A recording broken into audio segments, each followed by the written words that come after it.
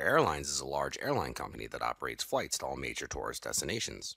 They have a large IT environment to support their business. To ensure their business runs smoothly and delivers the best customer experience, the IT administrators of Air Airlines realize they must keep checking the performance of various devices, groups, and services in their environment, and these are challenging tasks for them. Now, with CA's Digital Operational Intelligence, IT administrators and NOC engineers of Air Airlines can monitor application, network, and infrastructure performance together through the performance analytics. CA's Digital Operational Intelligence is a machine learning-driven, advanced analytics solution designed to help IT operations teams deliver a phenomenal user experience, improve service quality, and drive operational efficiencies. This analytics solution provides the most comprehensive insights by automatically ingesting structured and unstructured data across your performance monitoring tools and any third-party sources into a single, extensive data lake. The Performance Analytics feature of CA DOI provides correlation between the performance metrics collected for all the components to prevent performance issues and remediate problems faster for operational efficiencies and reduced MTTR.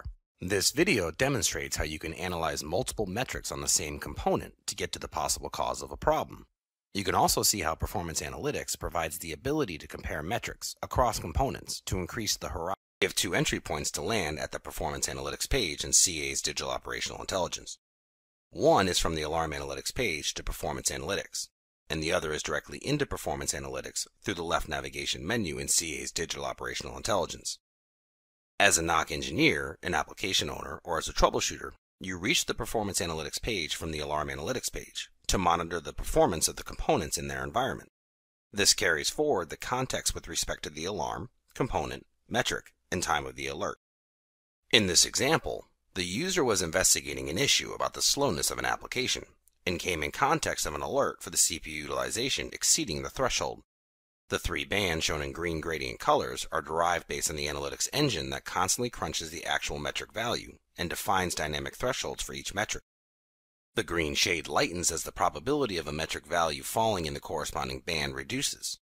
This means when a metric value crosses the lightest color band, called the rare band, it is a critical severity anomaly.